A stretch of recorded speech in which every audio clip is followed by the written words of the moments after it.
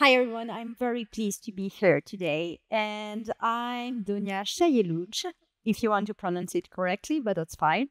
You will find me on social media at Donia CLI, and I'm a software engineer at Isovalent by Cisco, contributing to Cilium project, a CNI for Kubernetes. I'm also the co-author of a book, Learn Go with Pocket Size Projects, with two of my friends and golfers, Aliénor Latour and Pascal Bertrand. And today we're going to talk about how we can build a glamorous, fun, pop, colorful habits tracker using Charm CLI. We'll talk about what is my ideal habit tracker, what is Charm exactly, and we'll do some demos along the way, and hopefully it's going to work. And at the end, we will wrap up what is Charm and a little cheat sheet of what we learn. So why I wanted to build my ideal habit tracker. If you play an instrument, you might know. 2 years ago, I started playing the clarinet, and it requires some consistency if you want to play a new instrument. So I just wanted to follow up like how much I was playing during the week and say to my teacher, yeah, I played 5 times and I did all the games and everything. So what is a habit? Just to define it quickly, it's there is a name, a description, a target. This is the number of times I want to achieve it during the week. And a ticks count. I want to tick each time I'm actually achieving my habit of playing the clarinet here. In parallel, in the book, we wrote a chapter which was a habit tracker, but it was a backend, a gRPC backend, and it was not fun to use. What I wanted is to have a beautiful terminal UI, not a mobile app, because I have so many, I don't want to be on my phone much more, but I'm on my computer most of the time because I'm working, of course, like everyone. So I just wanted to have something pop and colorful in my terminal. Here you can see a screenshot of what I want and what we're going to build today. So I have my list of habits. I have the details of the number of times I'm achieving it during the week and the progress bar. And I have a form if I want to add more habits and do more stuff. We can see at the bottom, there is just the helper. So we know how to use it. So a terminal UI has some constraints. We want to display strings only. We cannot print logs as we want. We will need to put them in a file, and we need to handle errors properly. I will not go into details of everything here, but just what are the constraints. And of course, because I'm a golfer, I didn't want to become a front-end developer to build just a UI, so we are going to use Go, of course. So here is Charm. Charm is making the command line glamorous, powerful, fun, and modern. And they are building open source libraries like Glamour, the first one, which is a style sheet more than render.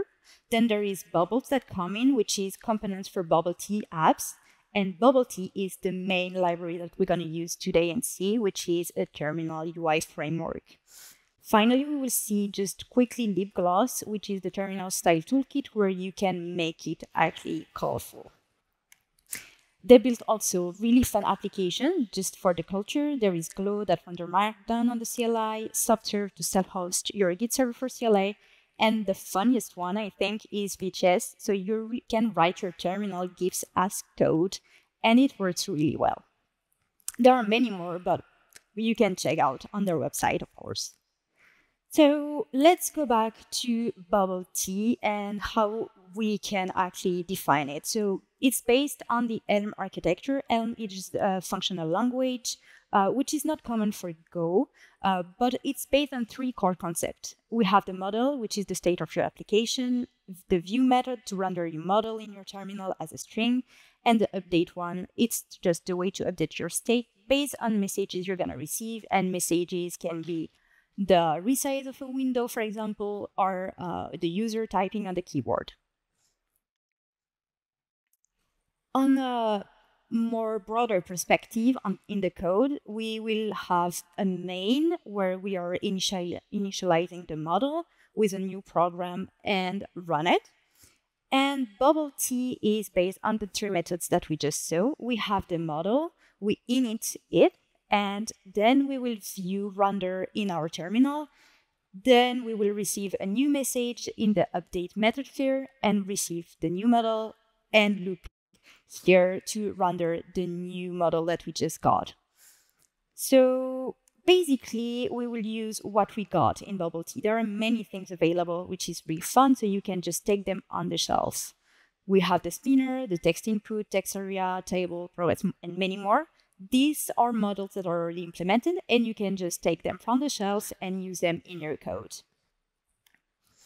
So let's go back to our habits tracker. What we want to do, we have our main model, and we will talk about nested model and use what Bubble Tea offers.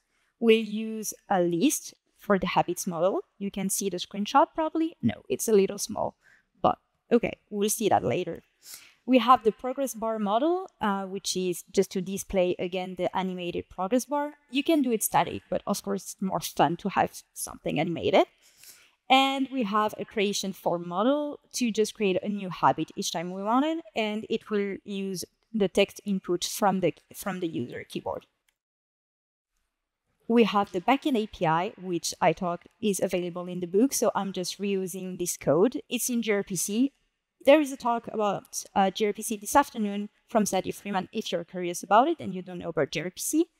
And I will store all my data in the DB habits. Again, we define a habit with some information. We have our data model.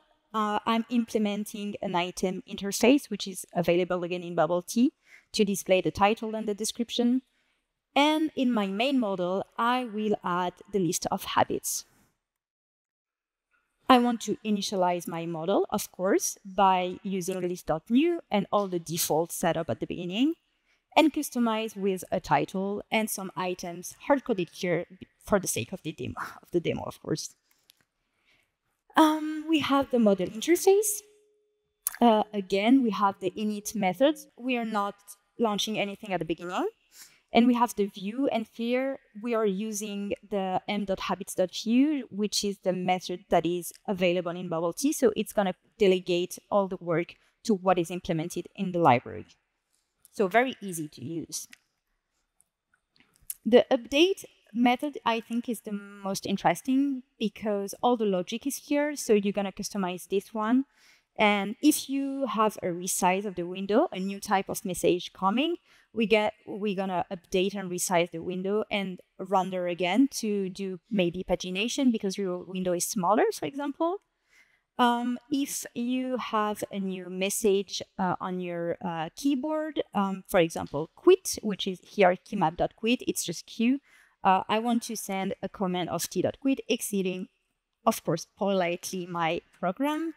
And I want, again, to delegate the update to Bubble Tea. This is the time where we are praying for the demo god.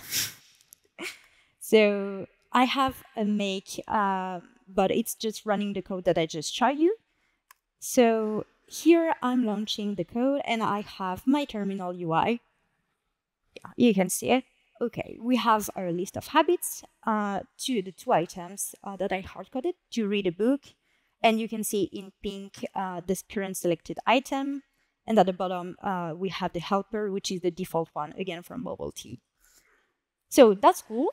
We're happy. We have our list of items. But I want to see the details with the number of tick count and the target that I want to achieve. So to do so, we will update the view method. And we will select our current item by using a selected item method. And because, again, we are manipulating string, I will just create a new string with the information that I want to display, so the current tick count and the current target. And I want to put some lip gloss by calling join horizontal, which is a method that is just putting all the strings together and displaying them nicely. So here we will have on one side the habits view, which is the list of habits and the details of each current item. So let's see again what it looks like, creating the other example. And here we go. We have read a book. I achieved it 3 times out of 5 this week, and go for a walk, 0 out of 2, which is not true because since I'm in Chicago, I walked a lot. So let's actually tick a habit. So to update this habit. To do so, I will create a custom comment. A comment is just a function that is taking a new message and returning a type of comment that will send again a message. So I will select again my current item and call my backend gRPC tick habit with my ID. I will get a new habit, and at the end, I just want to update my model and my list of habits. Again, I'm delegating the update to bubble tea. Very easy to do. And because I want to enter this mode, I need to catch a new type of key map. So it's going to be a T for keymap.tick, and I will call this increment ticks method to do so. Again, let's see what it looks like. So if I run the tick example, so here we have go for walk. Let's tick. Okay, it's working. I'm typing T at the moment. Achieve this week. We're happy. We have what we wanted. My list of habits tracking the progress, but I want it to have something more fun, as I say. And I'm going to introduce here the progress bar model. So I will just use the progress model that is available on the shelf in bubble tea and add it to my main model. Again, I will create a new type of comment, and what I'm going to do and what is important here is just that I'm using set%, which is a function that make the percentage of the bar progress to the value that you want, and here it's my ticks count on my target value. Very, very easy, isn't it? So let's see what it looks like again. And you can see the progress bar in action. So here 40%, 60%, and of course here 100%. And we're happy to see how fun it is to just have our progress bar. Okay, now that we have all these habits, I want to add new habits, of course. So basically what I will do is just have a form where I'm putting a name, a description, and a target, all the information that I got in my habit. And I will add a new type of model, again from bubble tea, which is textInput.model, in my main one. I will add new concept in my program because I don't want my program to behave the same way if I'm navigating in my list of habits or if I'm creating a new habit. So depending on that, I will change my state and adding the form and the state to my main model. Then I create again a new comment. You're now familiar with that. And I just retrieve the 3 type of inputs that the user is passing. Here, what I'm taking is the name, the description again, and the target. I'm calling my backend API and inserting the item in my model so it's updated. I want to catch the create key input, which is C here. And what I will do is just call the form.update, which is, again, the method from the progress when I'm in creating mode. Okay. The final demo. So what I got here, we have what we've seen already. I didn't say it before, but here you can see that I updated the helper here by putting create and tick. So I will just type C and we have our form. So give a talk to GopherCon. Oh, I have a bug. So we didn't pray enough. Okay, so what is happening here is that I'm listening to signals from the other mode. So that's why I told that I really need to behave differently. So that's okay. I will fix that after. So give a talk to GopherCon. And I want to do it once. And let's enter. Give a talk to GopherCon. And I want to activate because I'm done. So I'm going to tick it. And I'm done with my habit of this week, which is not a habit that I should take every week, definitely. Okay, let's wrap up. So what we've learned today was an easy example that with Charm CLI, you can build a model by combining what is available in Bubble Tea with list table text form directly. You need to implement a model interface with the init, update, and view method. You can put a lot of lipstick if you want to, and a lot of different colors. I didn't show here, but you can do many, many things using lip gloss library. And to create new comments and just update and upgrade your software, you can create new comments by passing a new type of message and returning a comment. And I hope you're going to apply it to your everyday boring CLI and have a lot of fun with Charm.